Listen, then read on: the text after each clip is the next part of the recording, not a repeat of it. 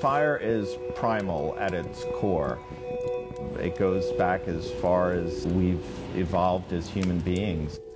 It's about a life force. It's heat, it's warmth, and it is essential in our lives.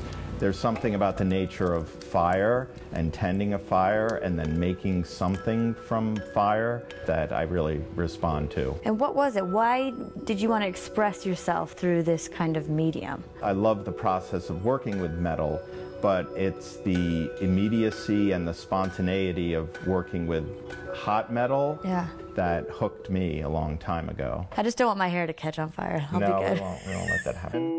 Providing demonstrations to the public within the Charles Parson Smithy, a Springs, Long Island landmark that dates back to 1886, local artist and metallist James DeMartis wields fire and metal to his will. And so what kind of stuff do you make? Well, I make all manner of things. I started off as a sculptor. I make furniture and railings, gates, fences, really anything custom, decorative, one of a kind. All across the board. That's the beauty of working with metal and what I do. Right now, I'm actually forging the metal back into itself, making it thicker here at the end than it is elsewhere on the bar. Oops. That's called upsetting because the metal doesn't really like to have the molecules compress. Yeah, she looked a little angry. It doesn't like to be upset. Yeah.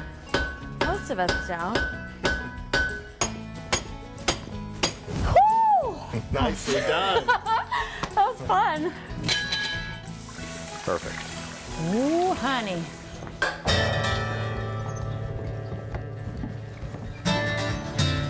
Bridging 10,000-year-old traditions with modern-day machinery, James and his team of craftsmen continue to push the art form of metalsmithing forward within his own studio located in East Hampton.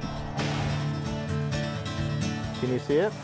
Yeah. It's so dark, but then you see these vibrant, beautiful colors. Done? Yes, done. So it's welded. We have the blacksmiths to thank for the invention of tools like these. Whoa! Serious equipment That's a big tool. that make work a lot more efficient. And they call blacksmithing the only trade that nearly invented itself out of existence. Badass. And that's because blacksmiths help make the tools and machinery that fueled the Industrial Revolution. Now I press.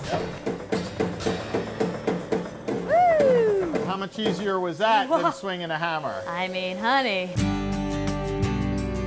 I'm curious, where do you pull your creative inspiration from? It might sound cliche, but there's something special about being on the east end of Long Island, and I also have this unending need to make things. Now we have a decorative twist. That looks awesome. I'm going to heat this, and you're going to hammer it down flat, and it's going to connect one piece to the other.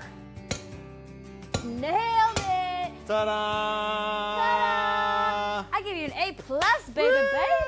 And you still love what you do? Every day. And do you feel like this is the place that you want to create forever? Without a doubt. I found my home here.